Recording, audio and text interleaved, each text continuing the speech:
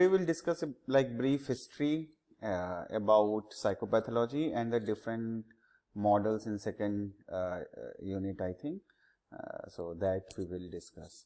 So if we talk about ancient supernatural belief, first thing we have to understand is all the psychology book, either it is clinical, counseling, industrial, whatever it is, they are from the West actually. So they originated usually from Europe and America. So most of the, so you will not get anything related to Indian psychology. That now people started working on that also, because our ancient scripture also have that psychology included in that, though it is not separated psychology branch, but it is included in our ancient scripture. And they also talk about all the psychopathology. So that is not included in IGNOU also, but whenever it is required, I'll talk about that. And the session this class will be like more interactive. So whenever you want to ask anything, you want to clarify anything in between, you can ask, so that we can discuss. And you can switch off your mic if there is some background noise, and whenever you want to ask any question, you can just switch on and ask the questions. All right. So this, and we'll discuss main important concepts. Our focus will be on understanding the concepts and implementing that and writing in the exams, so that you can write in your own word properly in your exams. And when you will be able to understand, you will write it that thing easily. So first thing is here in this chapter, our objective is to understand what is psychopathology and how it is perceived in different point of time, and what are the different approaches, biological and psychological approaches to understand the psychopathology, right?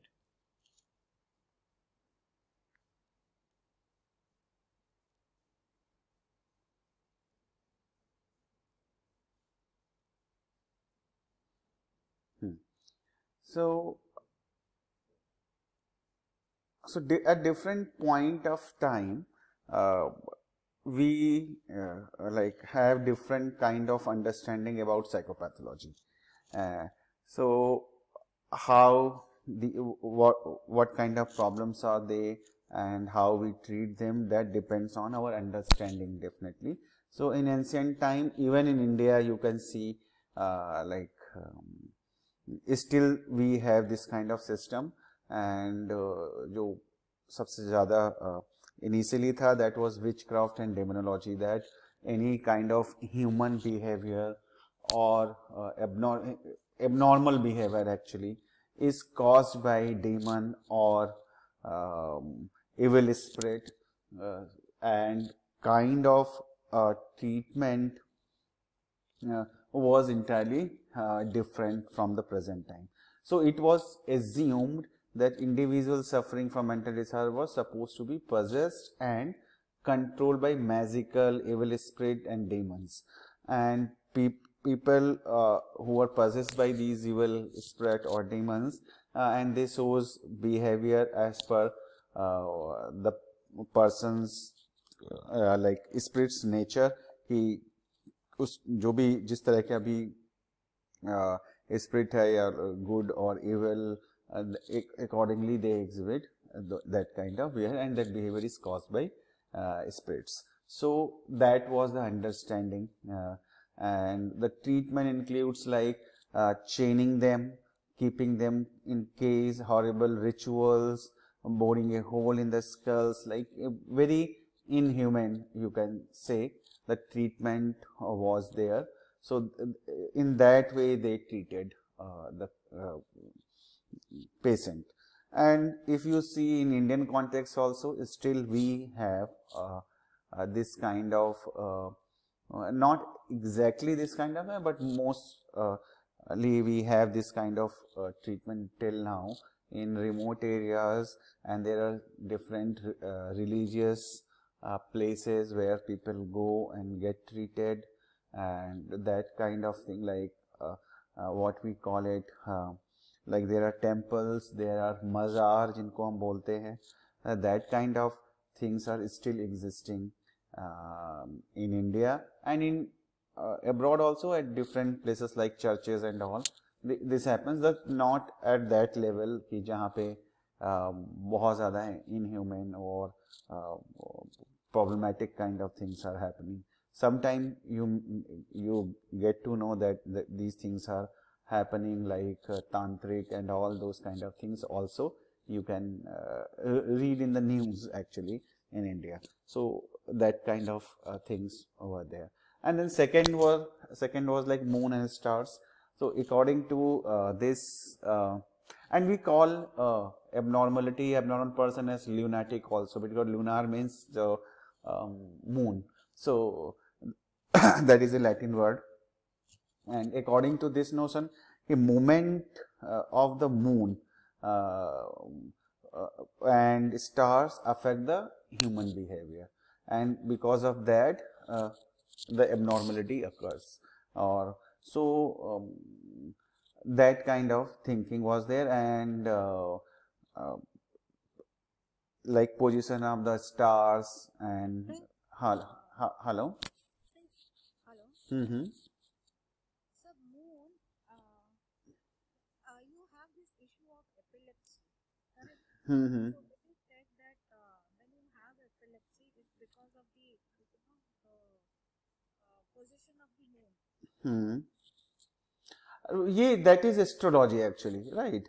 So so it's Actually, because the sea type, it actually affects because of the moon, correct? So it is said it also affects people people who have weak nervous system. So I don't know whether yes, because it happens when there is scientific proof, we call them science, right?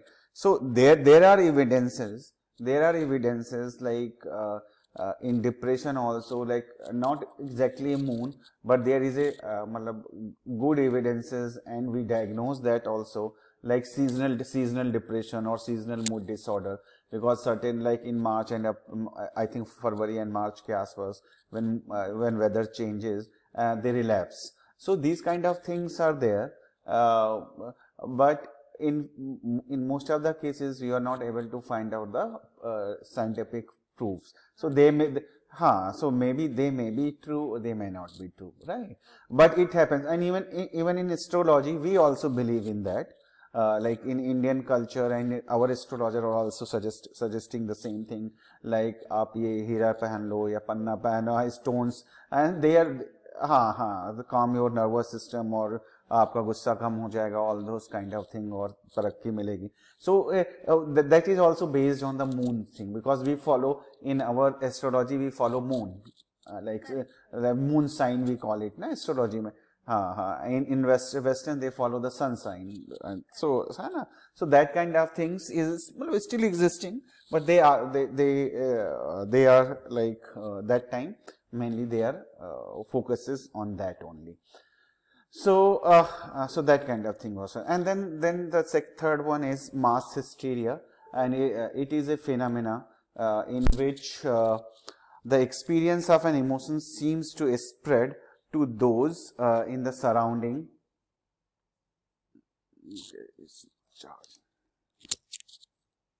One minute. So it is a phenomenon in which the experience of an emotion seems to spread to those in surrounding around. And if an individual is frightened and sad, this feeling and experience spread to nearby people. Soon this feeling further escalates, develop into a panic, and the whole community is affected. So this was kind of, again, you can say some kind of supernatural thing, but the mass hysteria term, mass hysteria is a different thing. And it has been like seen in many times in history that there are number of people, and they live in the same community, they believe in the same thing, and they believe and sometime they are doing like there are like real incidences where number of people done suicide together. So that we call mass hysteria. So एक साथ उनका जो सोचने का तरीका है, all those things are similar, and they commit suicide and all those things. So that happens. So according to mass hysteria, if someone has like depression, that is spread to others also in the community, the people who are living there. So that was that model. And they consider mental disorder in the same way that spreads from one people to other people.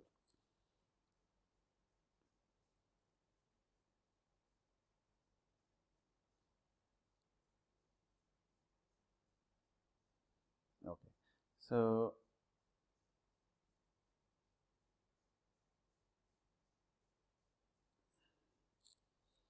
this, sorry.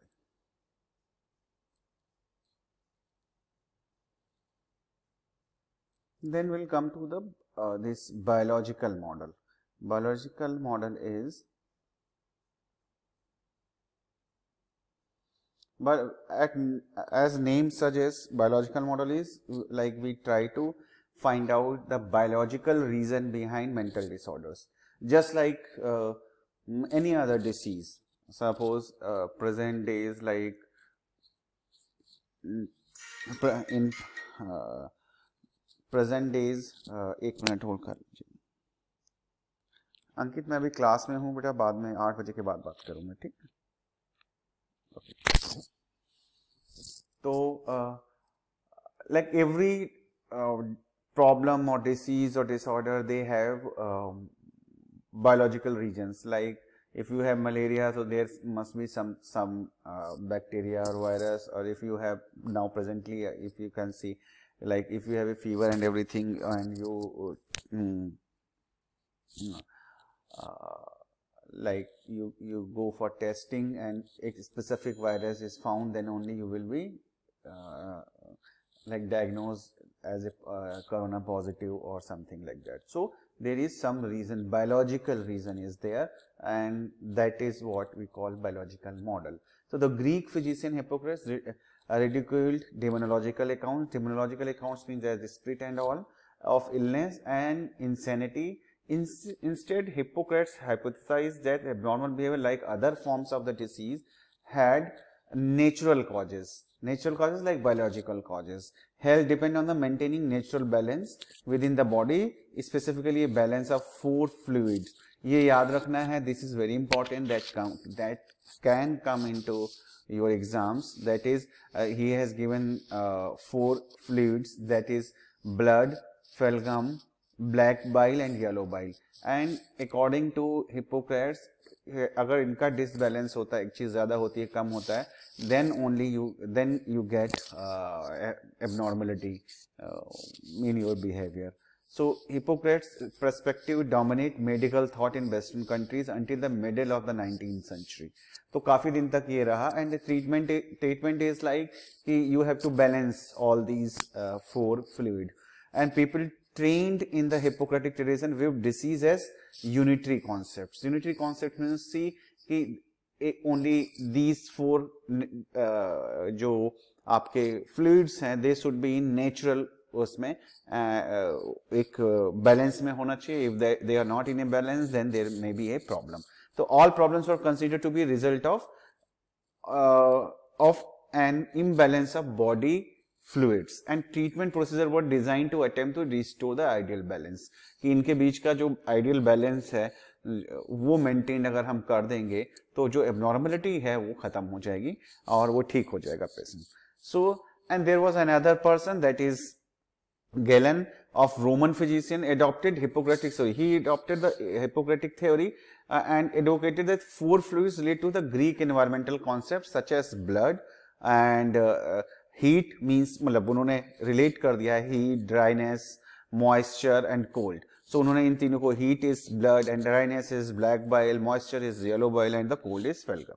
So each fluid was related to one quality, and excess of one or more fluids were treated by regulating the environment, increase or decrease heat, dryness, moisture, cold depending on the deficiency of the fluid. तो जो भी deficiency होती है accordingly heat और dryness और moisture, उसकी quantity को आप बढ़ा देते हैं environment में, and this is the way to treat the patient.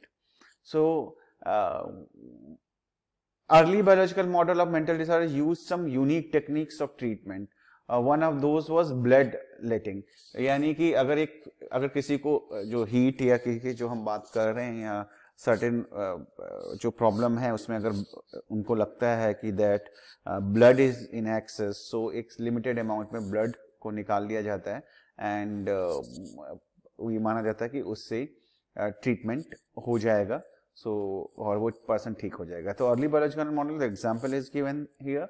Some unique technique of treatment, one of these was blood letting, a technique where a measured amount of blood was removed by leeches to minimize aggressive tendencies, and including vomiting was used to reduce depression, and the diagnosed person was forced to eat tobacco and half-boiled cabbage for vomiting. So this kind of treatment was prevalent in those times. Clear? Any question? ठीक है. Next, then we'll come to 19th century, J.P. Gray and the E. Kraepelin. This is the time, like this is, you can say that's the new जो present day में हम लोग diagnosis everything we are using. So that start with, like, basically Kraepelin is like very famous for schizophrenia and all. So he has given the different types of schizophrenia. So J.P. Gray theorized that mental disorder or insanity was always due to physical causes, physical reasons की वजह से होते हैं, and emphasis should be on rest and diet. और rest और diet पे अगर हम focus करते हैं, proper room temperature और ventilation पे focus करते हैं, then we can treat them. And he invented rotary fan and used in state hospital in New York, so that temperature or moisture, all those things can be controlled. Emil Kraepelin contributed in the area diagnosis and classification of psychological disorders, और इनका जो system था वो use किया गया. अभी भी like he was considered a person जिनको आज की डायग्नोसिस में भी इनके टर्म्स यूज होते हैं. Each psychological disorder had different age of onset, time, course, and follow, and along with the different cluster of presenting symptoms. That is very important. That is still in use. Like each psychology had a different age of onset. Like depression starts around, like I'm just telling you rough numbers, around like 16, 17, 18 if you have a hereditary vulnerability. And time course means like if you have a depression, so it may take time. If it is not treated, then it will be long. It will go long way, and it may be for entire life. And schizophrenia is starting from 16, 17. Then again it is the symptoms will increase. Positive symptoms will be there. Positive symptoms we call like hallucination and delusions, they are positive, or aggressiveness, they are the positive symptoms. And negative symptoms is like depressive, sadness, and everything that also happens in the schizophrenia, or not responding to the emotions, that all those things are negative symptoms. So initially we see the course to follow means like there is a course that runs over the period of time. So all these things are kind of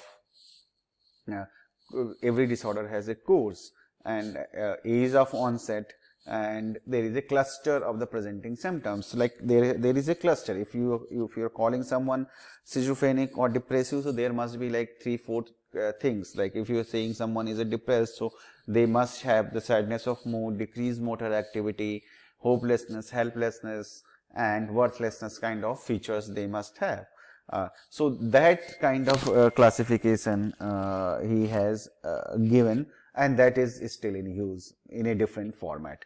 So he describes schizophrenia as a psychotic disorders having 11 subtypes, where reality contact was severely lost and with delusions, false belief, and hallucinations. So these are the things he has given, and they are still in use, not in exact that form, but yes, it is used by different classification systems like ICD and DSM, right? Then 20th century insulin shock therapy and electroconvulsive therapy. So अब इसमें क्या हुआ कि in 1927 Manfred Sackel, a Viennese physician, began using higher doses. होता क्या है कि he has like observed that जो इंसुलिन है, जो डायबिटिक पेशेंट हैं, इफ और जो लाइक मेंटल डिसऑर्डर वाले पेशेंट्स हैं, अगर इंसुलिन ज्यादा देते हैं तो उनको कन्वल्जन्स आते हैं, दौरे पड़ते हैं, फिट्स आते हैं. सो एंड दे वो चले जाते हैं कोमा में. एंड कोमा के बाद ये देखा गया कि वो लोग उनके जो सिम्टम्स थे वो रिकवर हो गए.